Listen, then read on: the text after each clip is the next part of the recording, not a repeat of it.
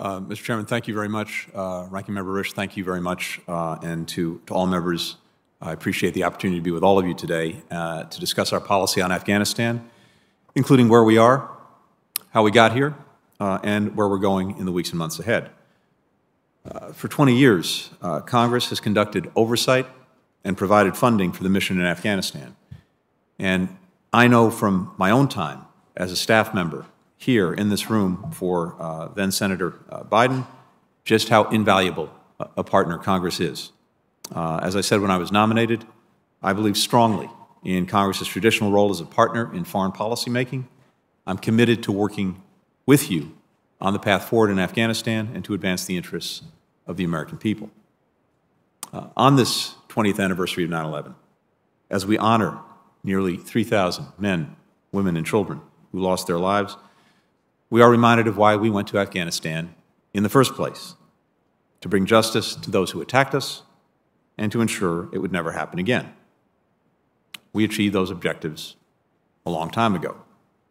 Osama bin Laden was killed in 2011. Al-Qaeda's capabilities were degraded significantly, including its ability to plan and conduct external operations. After 20 years, 2,461 American lives lost, 20,000 injuries, $2 trillion spent, it was time to end America's longest war. When President Biden took office in January, he inherited an agreement that his predecessor had reached with the Taliban to remove all remaining U.S. forces from Afghanistan by May 1st of this year. As part of that agreement, the previous administration pressed the Afghan government to release 5,000 Taliban prisoners, including some top war commanders. Meanwhile, it reduced our own force presence to 2,500 troops. In return, the Taliban agreed to stop attacking U.S. and partner forces and to refrain from threatening Afghanistan's major cities. But the Taliban continued its relentless march on remote outposts, checkpoints, villages, and districts, as well as some of the major roads connecting the cities. By January of 2021, the Taliban was in its strongest military position since 9/11, and we had the smallest number of U.S. forces in Afghanistan since 2001. As a result, upon taking office, President Biden immediately faced the choice between ending the war or escalating it. Had he not followed through on his predecessor's commitment, attacks on our forces and those of our allies would have resumed, and the Taliban's nationwide assault on Afghanistan's major cities would have commenced. That would have required sending substantially more U.S. forces into Afghanistan to defend ourselves and to prevent a Taliban takeover, taking casualties, and with at best the prospect of restoring a stalemate and remaining stuck in Afghanistan under fire indefinitely. There's no evidence that staying longer would have made the Afghan security forces or the Afghan government any more resilient or self-sustaining. If 20 years, hundreds of billions of dollars in support, equipment, training did not suffice, why would another year, another 5, another 10? Conversely, there is nothing that strategic competitors like China and Russia, or adversaries like Iran and North Korea, would have liked more than for the United States to re-up a 20-year war and remain bogged down in Afghanistan for another decade. In advance of the President's decision, I was in constant contact with our allies and partners to hear their views and factor them into our thinking. When the President announced the withdrawal, NATO immediately and unanimously embraced it. We all set to work, together, on the drawdown. Similarly, we were intensely focused on the safety of Americans in Afghanistan. In March, we began urging them to leave the country. In total, between March and August, we sent 19 specific messages with that warning, as well as offers of help, including financial assistance to pay for plane tickets. Despite this effort, at the time the evacuation began, there were still thousands of Americans in Afghanistan, almost all of whom were evacuated by August 31st. Many were dual citizens living in Afghanistan for years, decades, generations. Deciding whether or not to leave the place that they know as home is a wrenching decision. In April, we began drawing down our embassy, ordering non-essential personnel to depart. We also used this time to significantly speed up the processing of special immigrant visas for Afghans who worked for us. When we took office, we inherited a program with a 14-step process based on a statutory framework enacted by Congress involving multiple agencies and a backlog of more than 17,000 SIV applicants. There had not been a single SIV applicant interview in Kabul in 9 months, going back to March of 2020. The program was basically in a stall. Within 2 weeks of taking office, we restarted the SIV interview process in Kabul. On February 4th, one of the first executive orders issued by President Biden directed us to immediately review the SIV program, to identify causes of undue delay, and find ways to process SIV applications more quickly. This spring, I directed significant additional resources to the program, expanding the team of people in Washington processing applications from 10 to 50, doubling the number of SIV adjudicators in Kabul in our embassy there. Even as many embassy personnel began to return under ordered departure, we sent more consular officers to Kabul to process SIV applications. As a result of these and other steps, including working with Congress, especially this committee, Senator Shaheen and others, by May, we had reduced the average processing time for special immigrant visas by more than 1 year. Even amid a COVID surge in Kabul, we continued to issue visas. And we went from issuing about 100 special immigrant visas per week in March to more than 1,000 per week in August, when our evacuation and relocation effort began. That emergency evacuation was sparked by the collapse of the Afghan security forces and government. Throughout the year, we were constantly assessing their staying power and considering multiple scenarios. Even the most pessimistic assessments did not predict that the government forces in Kabul would collapse while U.S. forces remained. They were focused on what would happen after the United States withdrew, from September onward. As General Milley, the Chairman of the Joint Chiefs of Staff, has said, nothing I or anyone else saw indicated a collapse of this Army and this government in 11 days. Nonetheless, we planned and exercised a wide range of contingencies. Because of that planning, we were able to draw down our embassy and move our remaining personnel to the airport within 48 hours. And the military, placed on standby by President Biden, was able to secure the airport and start the evacuation within 72 hours. And yes, that evacuation was an extraordinary effort under the most difficult conditions imaginable, by our diplomats, by our military, by our intelligence professionals.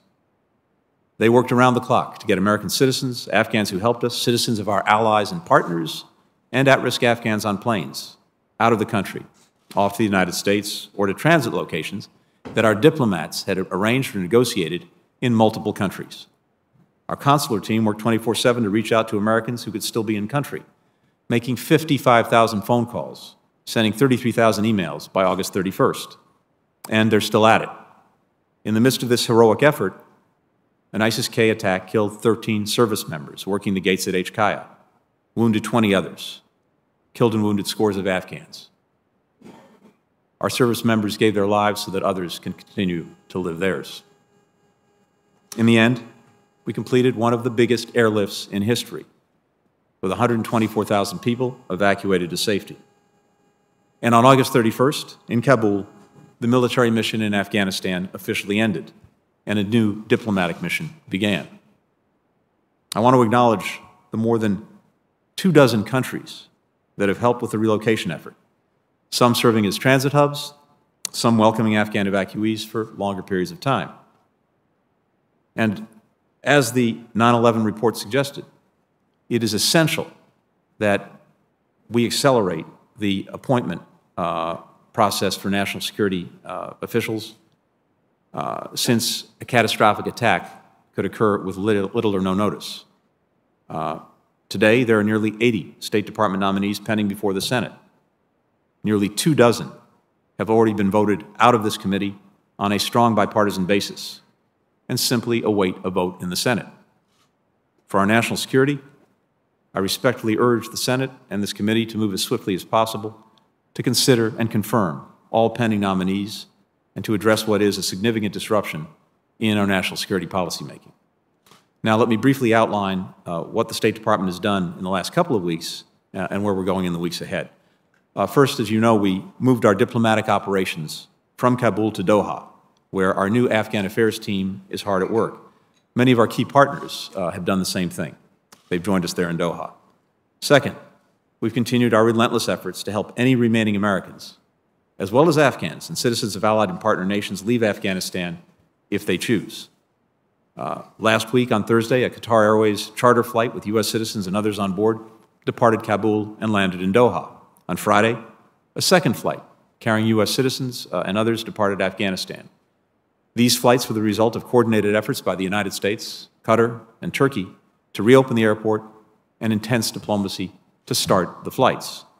In addition to those flights, half a dozen American citizens, a dozen permanent residents of the United States have also left Afghanistan via overland routes with our assistance.